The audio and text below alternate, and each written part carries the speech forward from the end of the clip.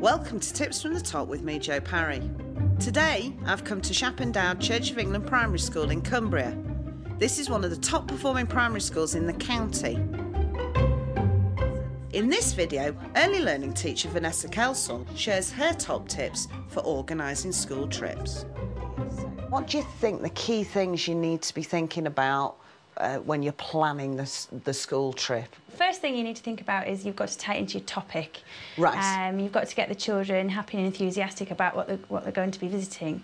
And obviously, if you're doing a topic about pattern and colour, like we were doing last term, you're going to have to fit in a school visit to do with your topic. What was your idea for your trip? Well, we wanted to use our local environment. Shape, pattern and colour, we thought we'd go to Grisdale Forest, which is perfect for this sort of thing. Prior to going, what sort of things did you do on shape and colour with the children before you went? Because I teach the early years, obviously we did a lot about colour and pattern and going out around the school and looking at trees in the environment. Also, in the classroom, looking at basic shapes in maths and covering all the different areas of the curriculum. So you felt really ready, curriculum-wise, to take them out to Grisdale? Definitely. I mean, we wanted the build-up. We wanted to say to them, look, we've been looking at shapes, we've been looking at these colours, and now we're going to go on this visit. Now, the bane of our lives, Vanessa, is the health and safety side of it. Yeah, and obviously. How do you get round that? What do you do about that? I think one of the important things is looking at ratios, adult to children. With little children, we try and make it 1 adult to 4, making sure that they know who their adult is, and also asking them what do you think might happen in the forest? Is there anything dangerous there that you know? So you're getting them on board, thinking about their health. Yeah, I think that's a brilliant idea. Yeah. I mean, you're out in an environment where children can take risks, and if you can allow them to take those measured risks and they think about them, then that's a real educational experience. Yeah. I know you're not far from Grisdale, so did you do a pre-visit before going there? Yeah, it's very important to do a pre-visit, even for silly things like, where we're going to eat our dinner, if the weather's not good, where we're going to sit and eat in safety and out of the elements. Yeah. That must have made you feel far calmer about the trip. Oh, definitely, yeah.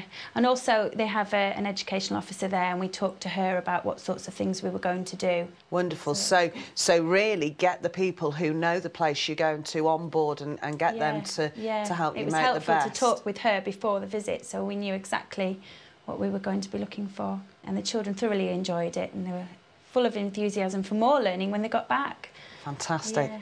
Well, Vanessa, thank you very much for that. I'm sure lots of people have got a lot out of that. Oh, that thank you. Wonderful. Thank you very much.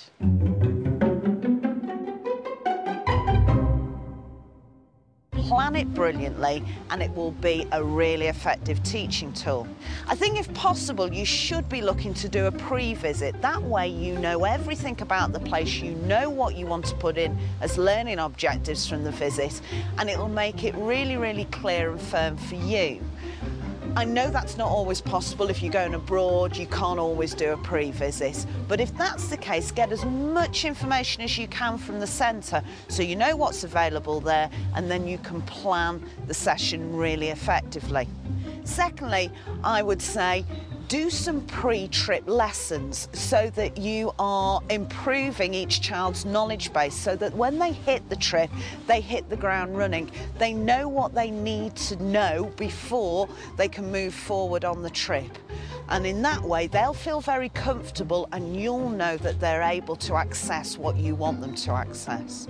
And finally, express the learning objectives to the students. If they know what parameters you want them to adhere to, they will get far more from the trip, and so will you. So, effective planning, and you're going to have a great visit.